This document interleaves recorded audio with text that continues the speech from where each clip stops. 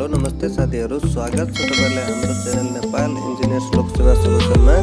Building construction टेक्नोलोजीबाट 10 मार्कको question चाहिँ सब इन्जिनियरको MCQ मा आउँछ। परदेश लोकसेवामा 10 नम्बरको चाहिँ राखेको छ सिलेबस, जुन कि धेरै नै इम्पोर्टेन्ट भएकोले दुईवटा टपिकबाट दुईवटा युनिटबाट मात्रै तपाईहरुलाई एउटा बिल्डिङ कन्स्ट्रक्सन टेक्नोलोजीबाट एउटा अरुबाट मात्रै गरेर 10 वटा क्वेशन चाहिँ राख्ने गरेको छ। यानी कि 5 वटा क्वेशन गरेर 5 दुना 10 नम्बरको क्वेशन हुनेछ यो बिल्डिङ कन्स्ट्रक्सन टेक्नोलोजीबाट। त्यही भएर भिडियो चाहिँ इन्डसम्म हेर्नु होला। धेरै नै इम्पोर्टेन्ट क्वेशनहरु लिएर आएको छु।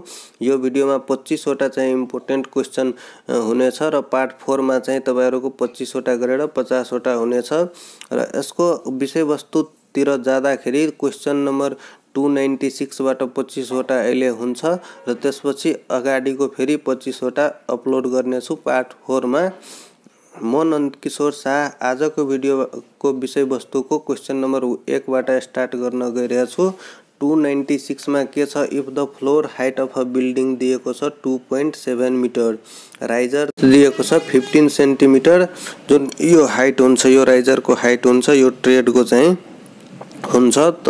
यसरी राइजर हुन्छ, यसरी ट्रेड हुन्छ। यो भयो तपाईको riser. Then the calculate the number of trade.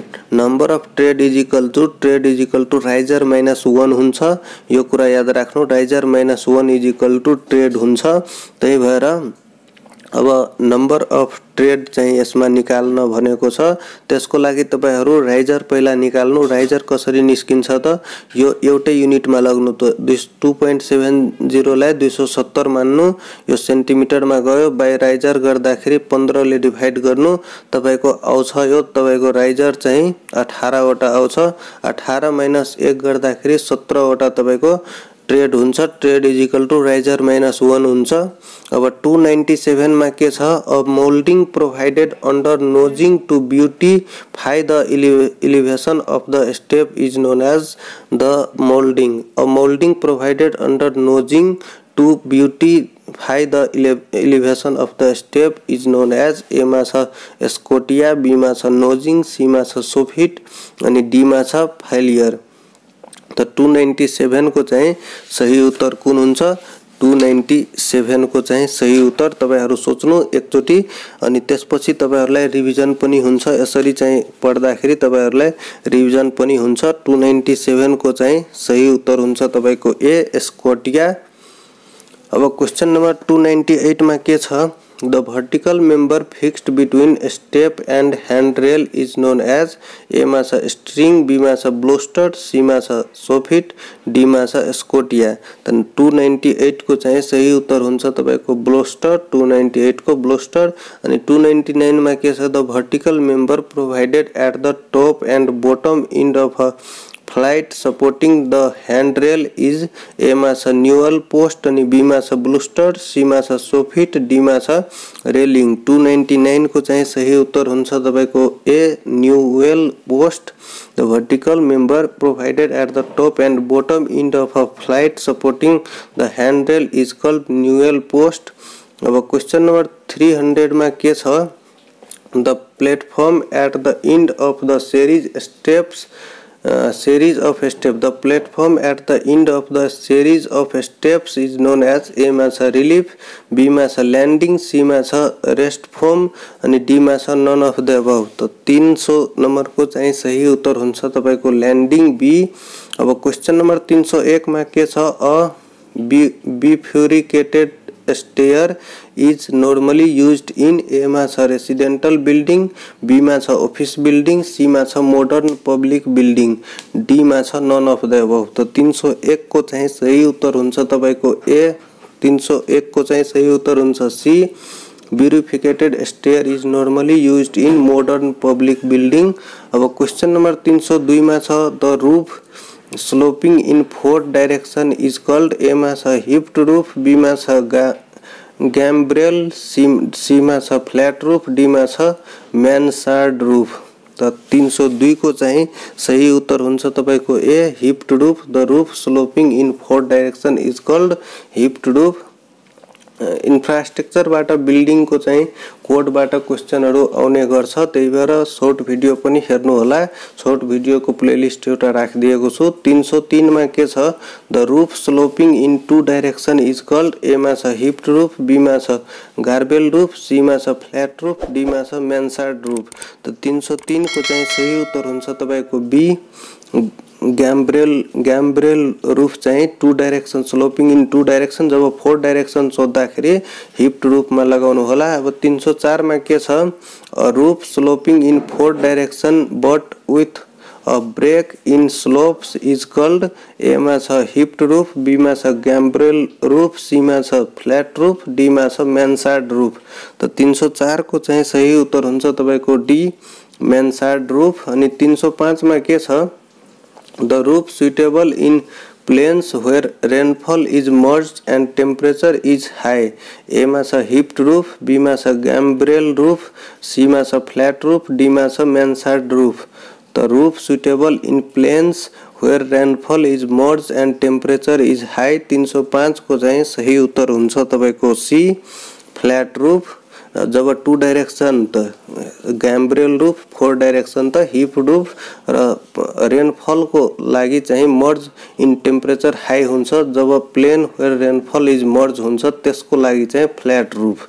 अब 306 मा के छ, the roof suitable in high mountainous reason को लागि कुन रूफ सुइटेबल हुन्छ, त 306 को चाहिँ सही उत्तर हुन्छ गैम्ब्रेल roof, roof sloping in two direction जुन चाहिँ माउन्टेनियस रिजन मा चाहिँ सुइटेबल हुन्छ। अब क्वेशन नंबर 307 मा के छ, pitch and sloping roof are suitable for, A मा छ plain region, B मा छ coastal region, C मा छ large region, D मा छ small region।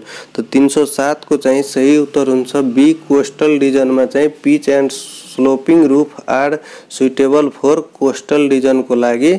अब 308 मा छ, the apex line of a sloping roof is called, ए मा छ रिज, बी मा छ भ्याली, सी मा छ एब्स, डी मा छ गटर। त 308 को चाहिँ सही उत्तर हुन्छ ए, ridge. The apex line of a sloping roof is called ridge. अब क्वेश्चन नंबर 309 मा छ के, the wooden piece joining the bottom and of rafter is called, the wooden piece joining the bottom and of rafter is called, ए मा छ ridge, be मा छ valley, C मा छ एब्स अनि डी मा छ गटर।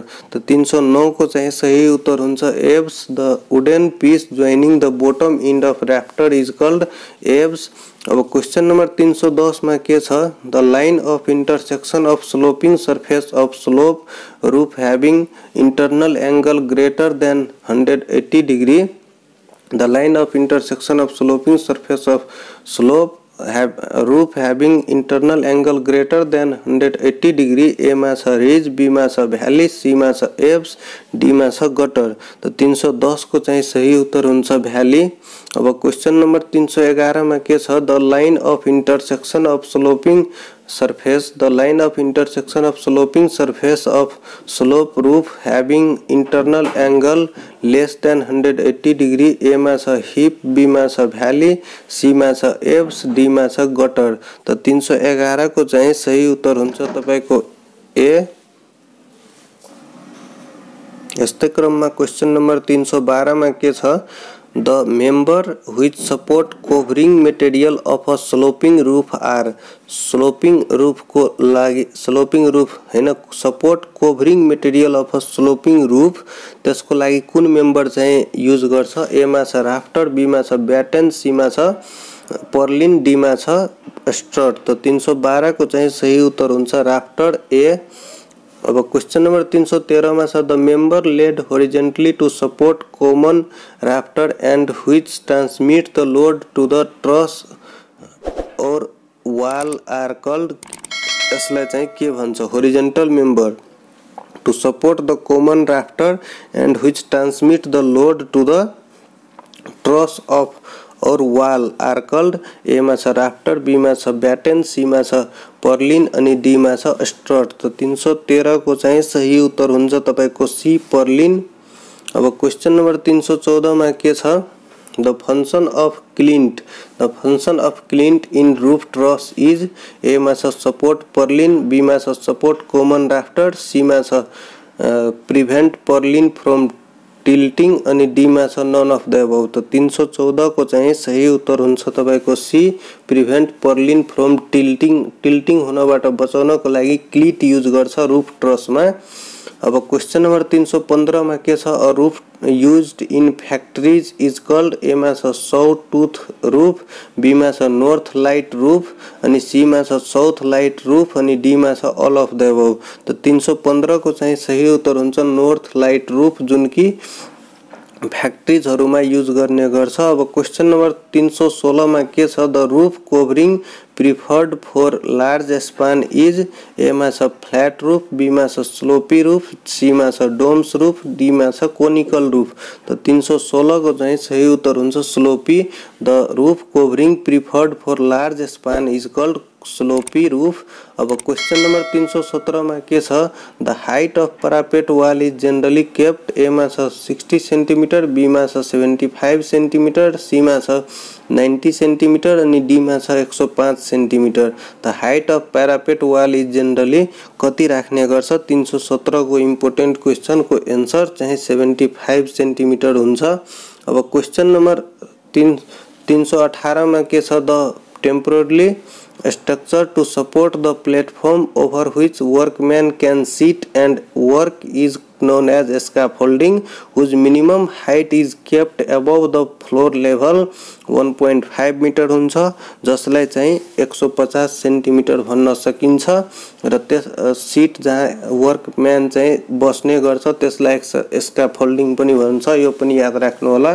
अब स्क्याफोल्डिङ अनि त्यसपछि अब क्वेश्चन नंबर 319 में के छ the type of footing provided at the boundary line should be the type of footing at the boundary line should be ए मा छ राफ्ट, बी मा छ कंबाइन्ड, सी मा छ आइसोलेटेड, डी मा छ ग्रिलेज। तो 319 को चाहिँ सही उत्तर हुन्छ तपाईको be कंबाइन्ड। The type of footing provided at the boundary line is known as कंबाइन्ड footing जसलाई भन्छ। र स्क्याफोल्डिङ अन्डरपिनिङहरुबाट एउटा क्वेशन आउने गर्छ कहिलेकाहीँ जुन कि इम्पोर्टेन्ट क्वेशन हो। यो चारवटैमा स्टार लागेको छ, धेरै नै इम्पोर्टेन्ट क्वेशनहरु रहेको छ। अब 320 मा के छ minimum width of load bearing wall should be load bearing wall को चाहिँ मिनिमम विड्थ कति हुनु पर्छ ए मा छ 115 mm, बी मा छ 230 mm, सी मा छ 300 mm, डी मा छ 400 mm। यसको चाहिँ आन्सर डिफरेन्ट ठाउँमा फरक डिफरेन्ट बुकहरुमा हुन्छ तर minimum thickness of load bearing wall चाहिँ 320 को चाहिँ सही उत्तर हुन्छ 230। एक ब्रिक वाल हुनै पर्छ। लंगेज में पनि सोध्न सक्छ 1 brick wall, half brick wall, त्यही भएर यसको चाहिँ सही उत्तर हुन्छ 1 ब्रिक वाल जसको नेपालको स्ट्यान्डर्ड साइज 230 चाहिँ लिन्छ। 1 ब्रिक वाल को चाहिँ थिकनेस 1 ब्रिक को चाहिँ थिकनेस चाहिँ यति लेन्थ हुनु पर्यो 230 mm। हस् त साथीहरु आजको भिडियोमा 25 वटा क्वेशन बिल्डिङ कन्स्ट्रक्सन टेक्नोलोजी को डिस्कस गरियो र पार्ट 4 मा चाहिँ फेरि 25 वटा यो भन्दा अगाडिको कन्टिन्यू नै गर्छु। तबसम्मको लागि हाम्रो भिडियोलाई लाइक गरेर च्यानललाई चाहिँ सब्स्क्राइब गर्न सक्नुहुन्छ र लोकसेवा अपडेटको लागि हाम्रो फेसबुक पेजलाई पनि लाइक गर्नु होला। हामी आज चाहिँ यतिकैमा इन्ड गर्न जाँदै छौं।